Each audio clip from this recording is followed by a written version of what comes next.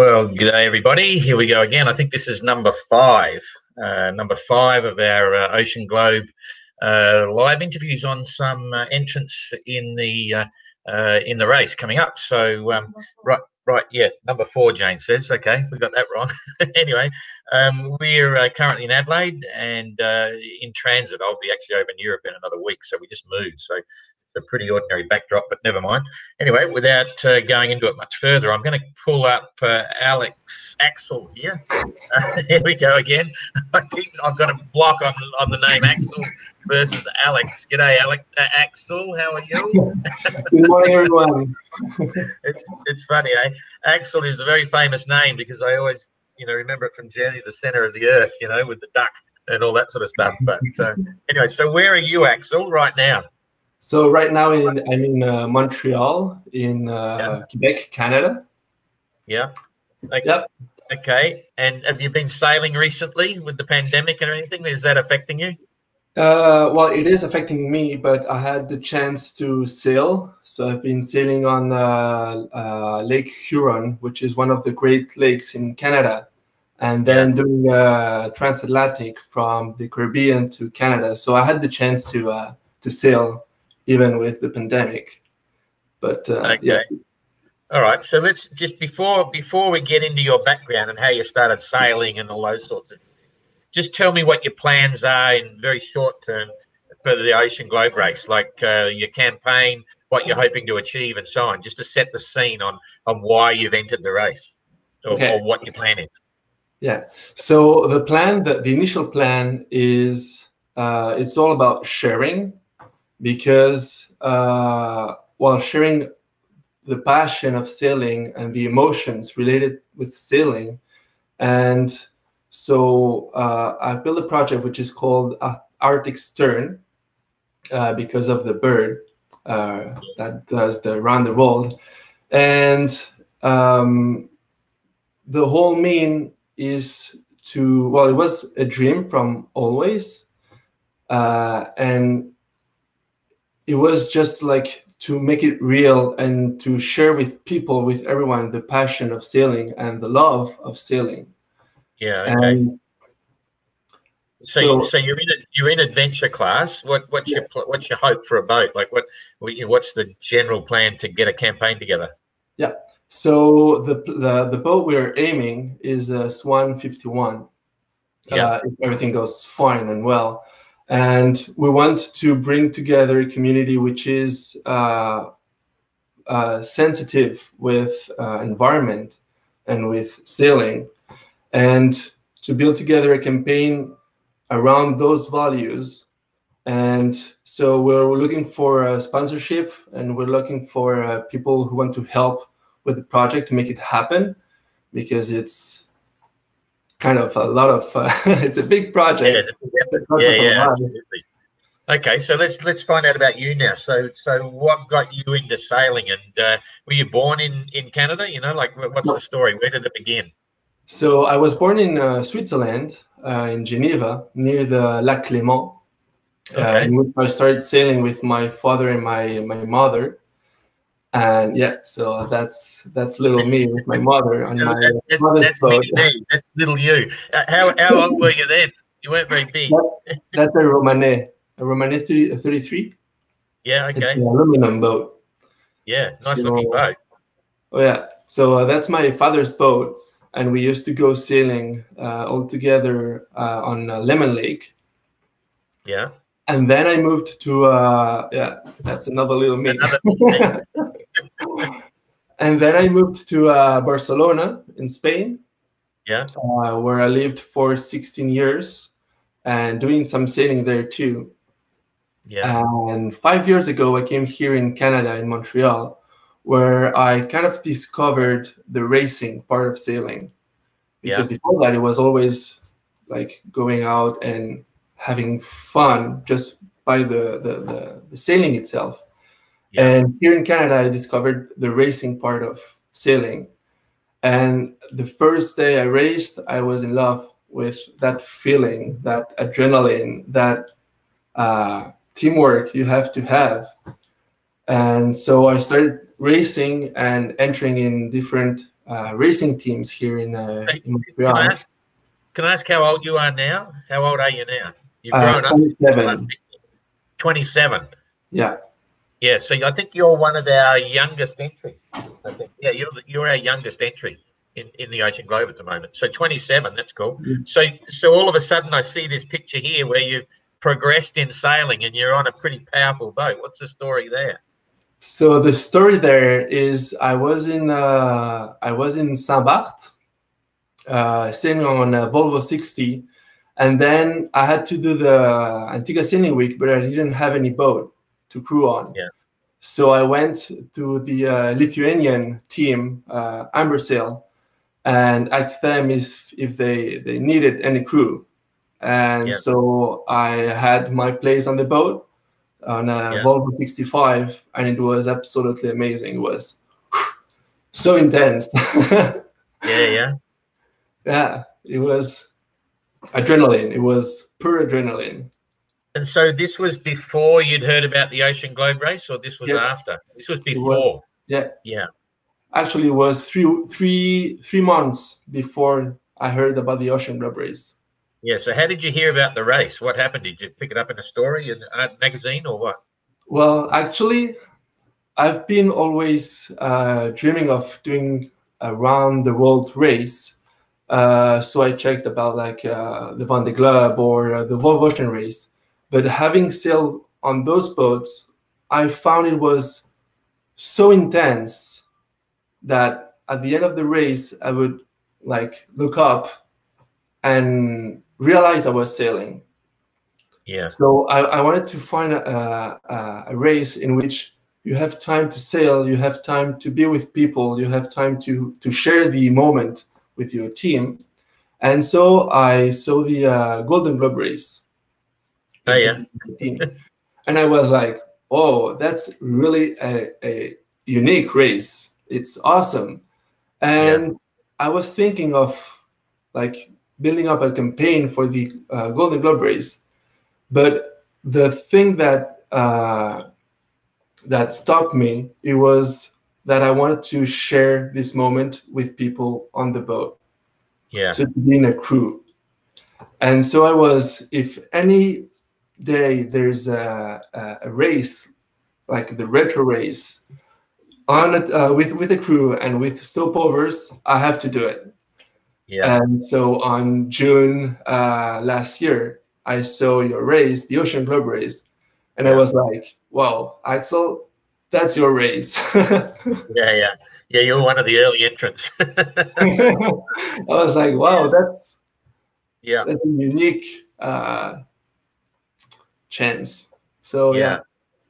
Okay, and so now, okay, so you've gone through sailing and everything. You're there. What do you do for a profession? Like, what's your normal work? My normal work, I'm an engineer, and I work for, I studied about environmental and renewable energies, which is my main subject. And I work for an electrical grid company here in Quebec. And so that's my normal behind the screen work. Okay. What do you do if you're not working and you're not sailing? Have you got another interest or another passion? I have a lot of passions, which is like I need a lot of time to do all of them. But I love playing music. I love doing martial arts. What music do you play? What do you play? Well, I did play piano for 8 years, and now I'm starting to play the guitar. Yeah. Okay. And, 8 years. You must be pretty good. I hope you're going to take a piano on the voyage. You need to take electronic piano. I will rather take the guitar on the boat. Okay. we need a song for the race. You know, we need an Ocean Globe. You know, like a song. So you'll have to get onto it.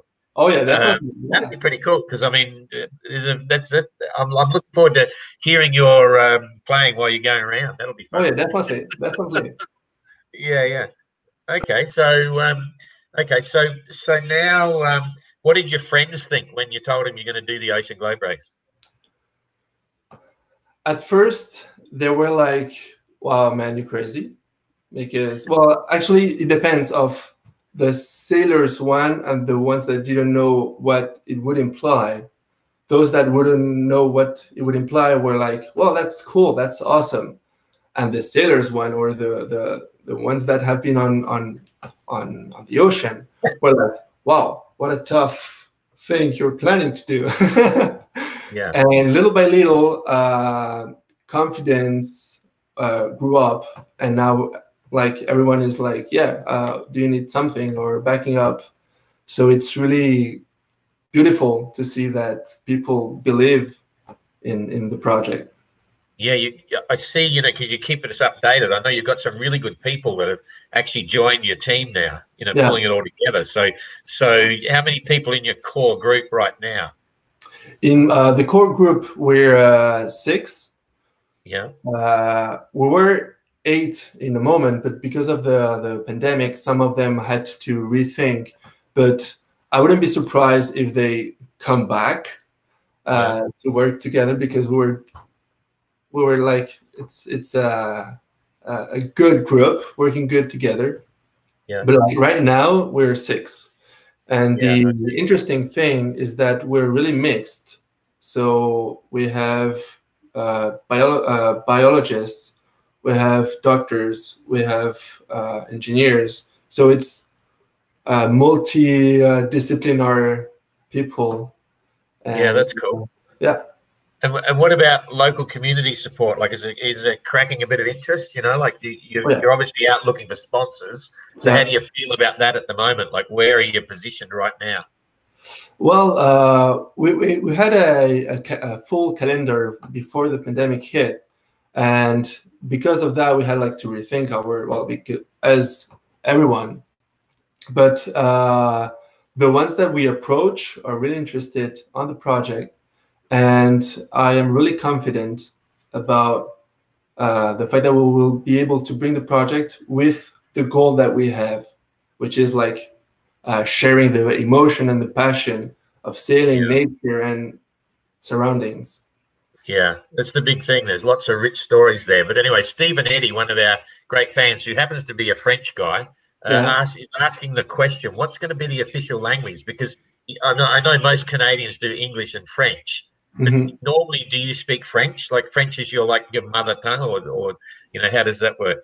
My mother tongue would be French and Spanish, because of my Barcelona. That explains it, because I remember when the picture came in with your entry form, I said to Jane, I said, check this out. You look like a Spanish conquistador. You know, not a Frenchman, not a French Canadian. So okay, so where's the Spanish come in? Is that your father? No, that's my mother. My mother is from Barcelona. Yeah. Yeah. And because of my 16 years living there, I have like this Spanish blood. Well, that's cool, because I can tell you what, I already know, because we see the interest coming in from different aspects of the race. There's going to be quite a solid following from the Spanish as well. Oh, yeah. You know, the Spaniards are, as you know, strong sailors. Okay, so it will probably be French and Spanish rather than English. Well, for now, because of the crew is all French speaking, we will speak in French. But as we have the chance of speaking many languages, we'll try like to make it the more. Absolutely. Worldwide. I mean, that'd be fantastic. It's French, Spanish, and English. Like he's playing music, playing piano and strumming guitar. You're going to get swamped. I won't even bring up about the women, but that's another story. You might be married. I don't know. Are you married or single? The women want to know. Not married. Not yet. Okay, that's fine. All right, that's cool. So it's all coming together, and you've got your eye. Why a Swan 51? Where does that come from? Have you got your eye on one now, or you just like the layout of the boat, or what? Well, I've always wanted to sail on the Swan because of the reason they were built, which is sailing far and fast and being comfortable on water, and because I really like their lines. And the 51 because I think it was the good balance between not being too big because of the financial aspect, but not being too small, so we can bring people on board, like before and after the race, so people can can live as how would I say it? Can live the Ocean Globe race experience on the boat. What did the Ocean Globe race? Yeah. Okay. Yep. No, that's cool. AIDA are our events and special supporter and part of the team, part of the OGR team, is very excited that you're speaking French. Yeah, I can see that. Because we've already got quite a few French entries in the race, and we know it's going to be right there. So I think you're going to be in demand with a three-way translation on everything that's happening. So that'll be good. Anyway, okay, so where do you see your biggest challenge at the moment? Forgetting, okay, knock out the finances. Okay, we know that's going to be a challenge, and sponsors and so on. But moving forward to the, what's your biggest challenge you see it, for getting into the event?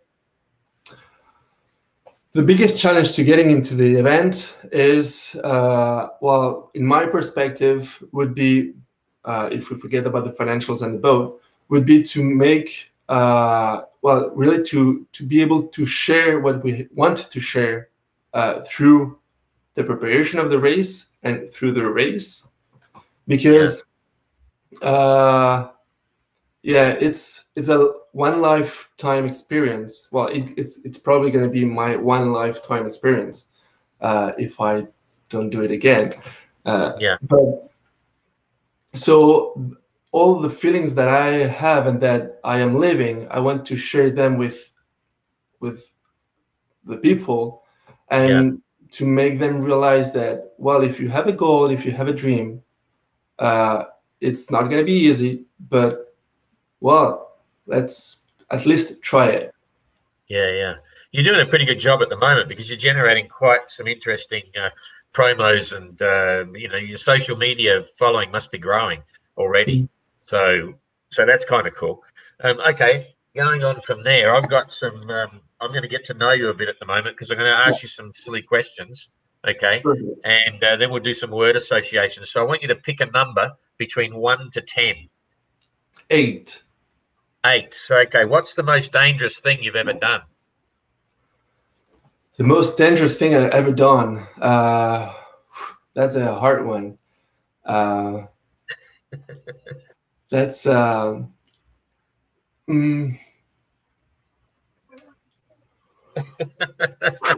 don't know. I would say been that easy, has it? Oh yeah, no, it's not easy. The most dangerous. Hang on, I'll drop this in. You got a picture? What's going on there? Are you getting washed over the side or something? Well, that wasn't. Well, it was more than dangerous. It was like intense.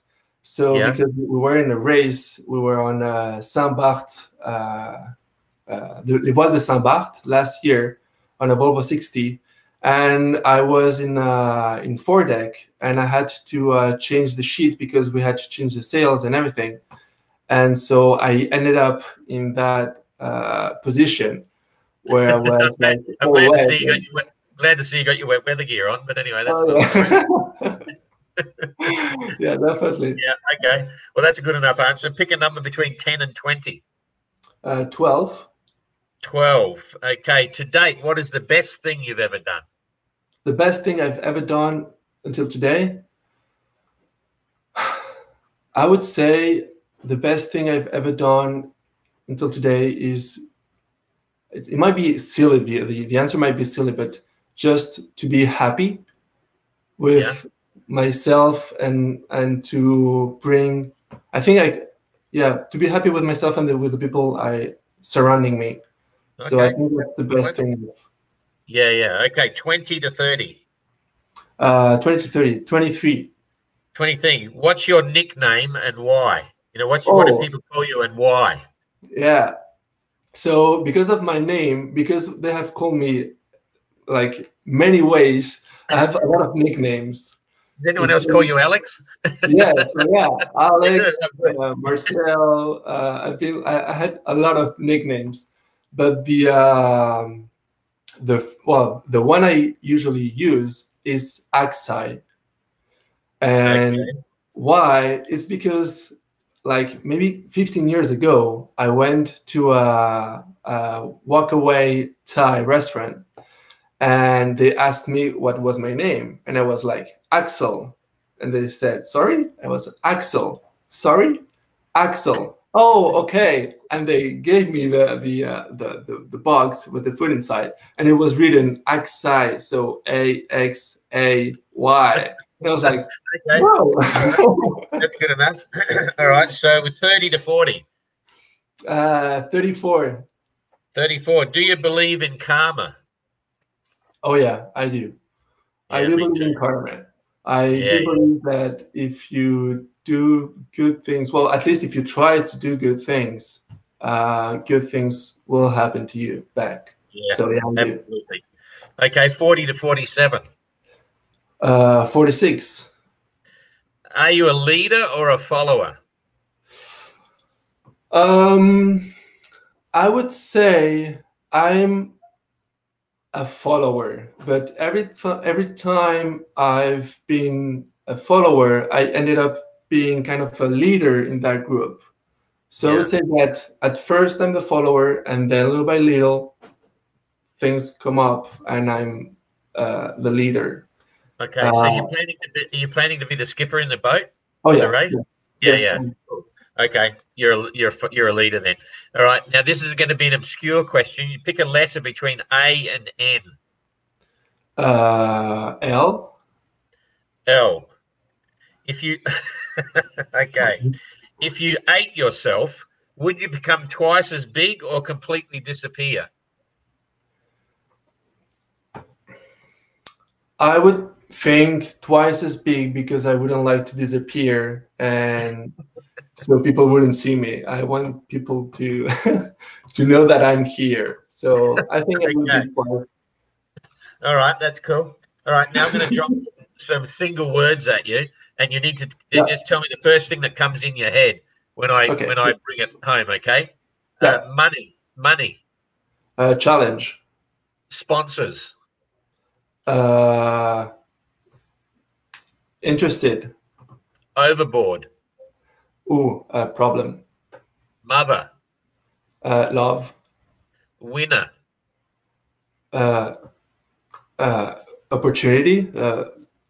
Good. Impossible. Never. Fear. To be controlled. Adventure. Passion. Holidays. Good. They're great. Books. A lot. Fish. Ocean. Okay. Family. Love again. The best thing. Okay, that's cool. All right, so kind of interesting stuff there. So at that, we're pushing through the time. So I'm going to bring. I've got Glenn here from Scotland. When I find him, if he's still here, here he is. I'm going to bring up Glenn in 2, 1, 0. G'day, Glenn. How are you? Hey Don, I'm good. How you doing? I'm not bad. I'm not bad. You know Axel on the side there. We had a chat before he came up. So Yep, what did you think? What did you think of his answers about if he ate himself? If you ate yourself, Glenn, would you completely disappear or be half as big or whatever? No, I'd be twice as big, Don, because I'd have to clone myself first. Right. Okay, that's a typical Scottish answer. Now we've got a bit of a heritage thing going here because I'm a McIntyre, you know, from Larbert or somewhere. Just a brief overview. You're our sole Scottish entry. Just give us a quick once over, because we're going to do the big number on you in about 1 month, I think it is. So this is just an intro, but just give me a brief on why, what and why and what you're using and stuff like that. Yeah, so basically we're planning to take the first ever commercially available yacht that non-professional crew could sail around the world on. And we're planning to take her around the world again. She did 4 circumnavigations starting 1996, every 2 years with Clipper. And we're planning to take her around the world again, this time going back in time, doing it retro, and also doing it via the three capes. So she'll be the first and probably only clipper yacht that will also sail around the entire Southern Ocean as well. Yeah, fantastic. And they're really nice boats. We were chatting before. I nearly tried to buy one once, and I really like them. They're a real workhorse and solid as a rock, and just a nice balance. You know, real true ocean boats. You know, so yeah, I think you can have a lot of fun. So you're a Scottish entry, and you've got an interesting connection there with community and so on as well. Do you want to just explain that briefly? Yeah, absolutely. So the principle behind the boat is that she's open to all. So although she's fully commercial and operates a pay-as-you-go sailing season throughout the year, we do reserve a number of weeks each year so that we can take generally youth and charity groups out, and they'll come out at cost on the basis that we reinvest the profits that we make for the benefit of the community and for the benefit of the boat, as opposed to putting them into shareholders' pockets and things like that. So it's quite unique in that respect, but works very well because we get lots of people exposed to what is often a life-changing experience that might not get it. Yeah, absolutely. So, so when I look at the two campaigns, I look at what you're doing, Axel, and then I look at what you're doing, Glenn. There's still both of them have got feedback back into the loop of humanity and you know, adventure and growing characters and the environment and so on. They're a bit similar, but at the end of the day, well, you're sort of both racing, but you're in different classes because Axel, you will be in adventure class from 47 feet through to 55 feet, and Glenn, you'll be in the flyer class as one of the sail training sort of boats there. So that's kind of cool, and completely different. But you're still racing together because there's still line on us open, you know. So how do you think you're going to perform, Glenn? What do you think you're, you know, like where do you slide? I always say there's three groups in this sort of a race. There's those that are going in it and want to finish. They're going around for the adventure. Then there's those that want to do that, but do the best performance they can. And then there's those that are out for a win. Where do you slot yourself, Glenn? Well, I think every sailor has to say that they're out for the win. Yeah, right. But I mean, we've had with Taiping, we've had a very good record of races that we've entered, especially offshore.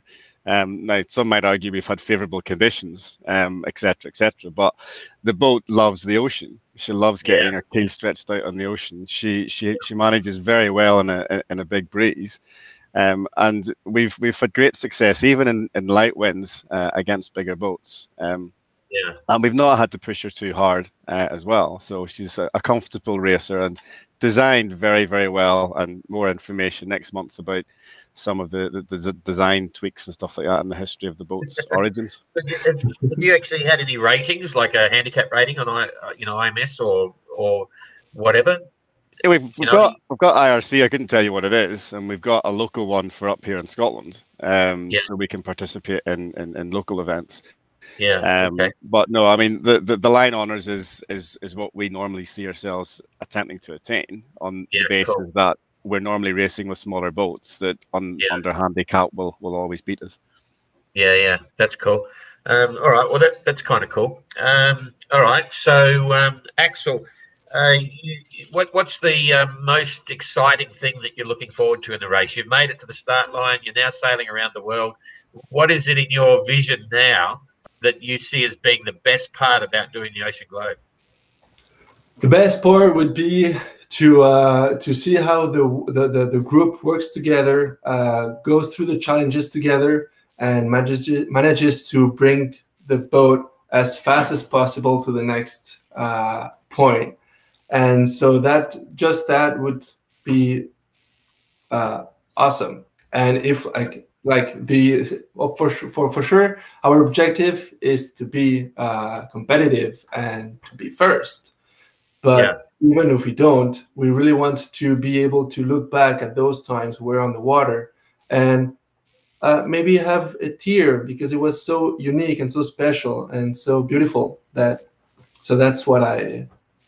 Yeah, who's going to be the navigator? You're going to be listed as skipper. But have you done anything about Celestial yet? Celestial navigation? Yeah. And we have a navigator, which is actually a cartographer, and did that because of his project. So So what's the average age of your group of 6 at the moment? Do you think something, like you're all about the same age, or does it go all over the place? And are you all the same gender at the moment? No, we're a mixed crew, and we have from 20. Well, for now, 24. I think the youngest one is to 51. Okay, yeah, and Yeah. all guys, or you got a girl in there as well? Or? So for now, we have 2 girls, and the rest are guys. Oh, fantastic! That's cool. So where do you see that crew combination, Glenn, for you? Like, I suppose you'll be way oversubscribed, and you can take your pick a little bit. And Glenn, are you obviously planning to change crew during the race? Well, what we really want, Don, is this is about a circumnavigation, and that's where the focus and priority is going to be, and it'll be a crew that will build up over the years preceding. So we plan to launch in October, which will bring in the recruitment aspect, and then everybody who applies will get a chance to come on a trip on the ocean, see what they think, see how they like it. There'll be some folk that maybe decide it's not for them. Other folk will be bitten by that passion of watching stars slide by in the middle of the night as you gracefully slide through the ocean quietly, and we'll basically see where we go. We know there'll likely be a wait list. We know there'll likely be people who'll be disappointed. But for us with Taiping, this is an opportunity that just couldn't be missed to go back to this traditional way of doing it. So it all starts next month. Yeah, fantastic. Yeah, good luck with that. Yours is. I mean, I look at all our entries. There's so many amazing stories there, but certainly the Scottish are going to be well represented. Yours are good one, Glenn. And so, Axel, you're going to. You've got like these 6 people now involved with the team. Are they going to go all the way around, or are you going to have a rotating crew, or how are you going to manage that side of it? The plan is to be the same that we start and we finish. So we all do the whole race. That's the plan. Now, for sure, we'll have some backup if anything goes wrong and we need to. Someone might not like your music, They can't put up with music for 7 months if they don't like it, I'm going to write a special notice of race for your boat. You have to take a piano. You have to take electric piano, That'll be kind of cool. Yeah, all right. So that's all good. Glenn, okay, I'm going to just park you on the side now, Glenn, because we're going to have a big chat. I don't want to talk about too much, but we'll be September, October. We will have chatted just before you launch, right? In about a month. You're going to launch. Yeah, that's right. So I look forward to that. That'll be quite fun, and we can go for it in depth because I think you're doing some pretty cool programs. I mean, it was interesting just before we came on live, we chatted about the pandemic, and you were saying you opened up next season and you got swamped within 12 hours or something, filled the boat up. What happened there? Yeah, basically the first trip that we announced, and it was announced to our closed group of subscribers, not to the public. It still hasn't actually gone out to public. And the first trip that we put on, we basically sold out within 12 hours. It was put on about 8 p.m. on a Sunday night, and we sold out within 12 hours of that Sunday night. So sold out overnight, basically, which was amazingly fantastic. And we've now got enough people on the wait list for that particular trip to do a second boat if we had one. Yeah. So the rest of our 21 schedule goes out later this month, and I think people know now that they've had to sit at home, they've had to be isolated. People's adventurous spirit has been reawakened in a lot of them. And let's go out and get this done. Yeah, it's an interesting point. You get to reflect a lot. I mean, Jane and I've been pretty interested. We've chopped around. We've gone through 3 quarantines so far, and it's still ongoing. Australia, you can't get out, but I can because I'm hardly ever in Australia.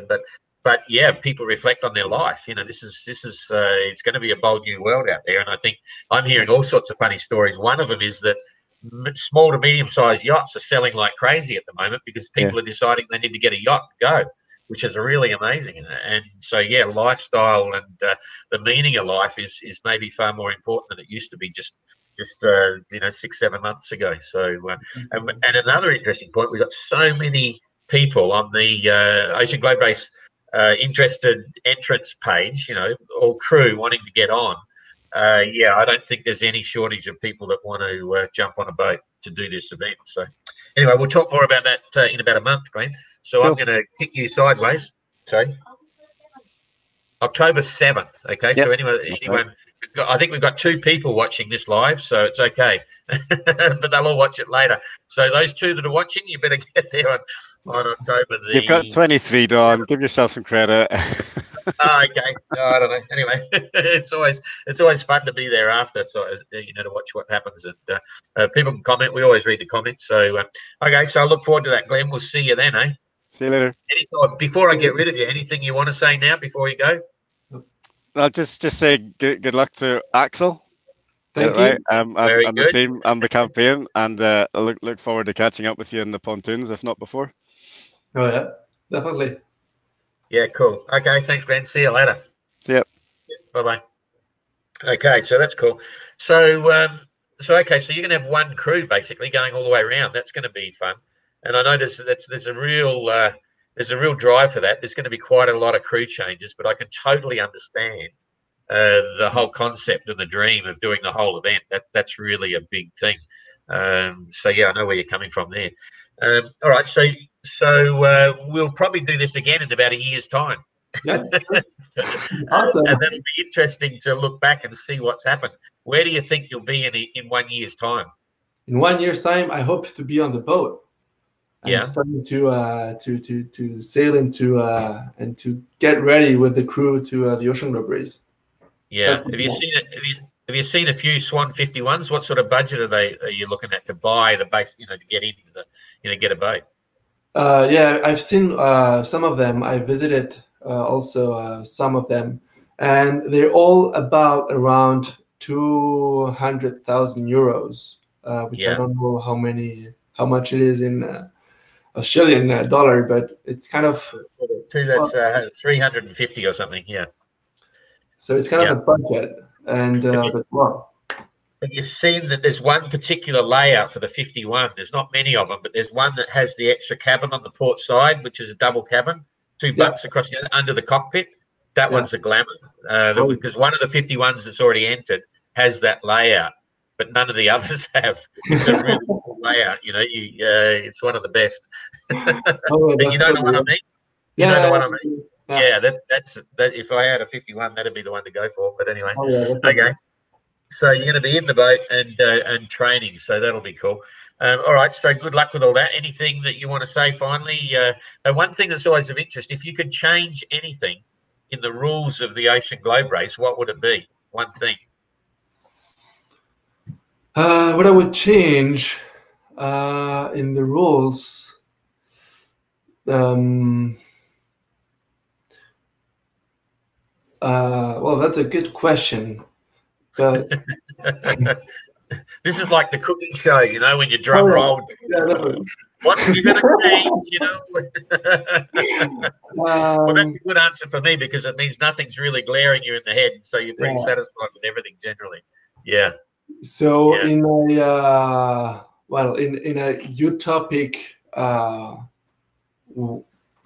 way, maybe the fact that there are so few because of the interest, but so few entrants in the adventure class, maybe because I think the adventure class is the most accessible class for